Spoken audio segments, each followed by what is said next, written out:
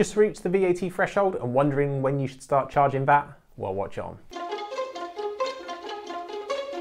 As a business accountant, my team and I spend all day long helping business owners on their journey, and of course VAT is one of the main topics that pops up all the time, not only in our day job, but it's very popular in the YouTube comments and in requests for videos. So I thought I wanted to pick out particularly one question from a viewer around they're just about to register for VAT.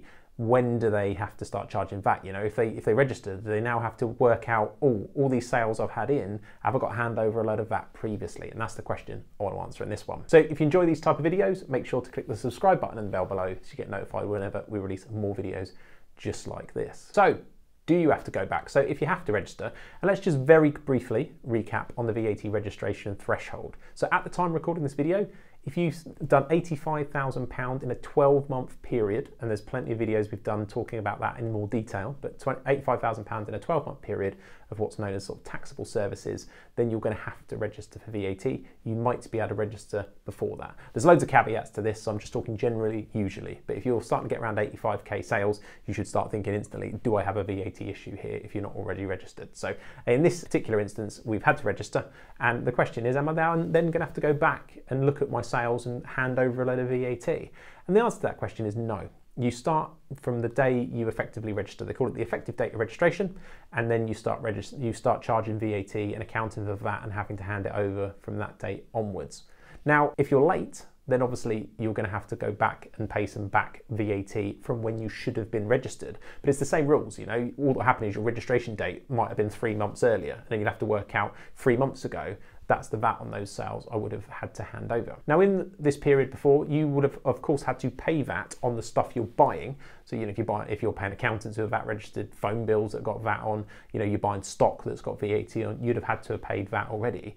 And then moving forward from your registration date, you can look at, and you might be able to reclaim some of that VAT. So in an easy, normal scenario where you're paying VAT on the product you're buying in to then kind of do something to and sell it on, then you're going to be able to recover that VAT usually and offset that against the VAT you're having to hand over. So you can kind of reclaim it. That's the normal way of thinking of it.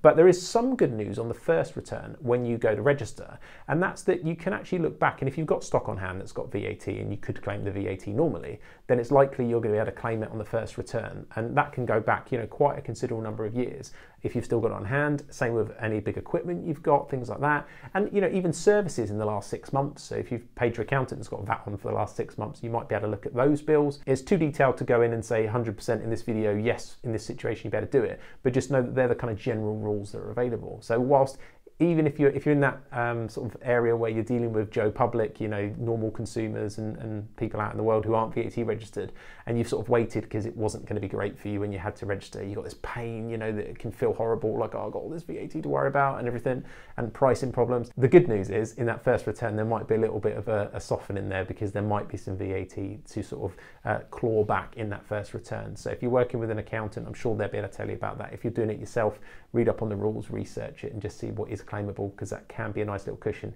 in the first return. So there you go, good news. Generally, from that effective date of registration onwards, you're going to be charging VAT on your sales. You don't have to suddenly work out the whole year before and start handing it over unless you've been naughty, and it's the same rule. It's from that effective date of registration. Please do share this with anybody that needs to know, and we'll see you in the next one.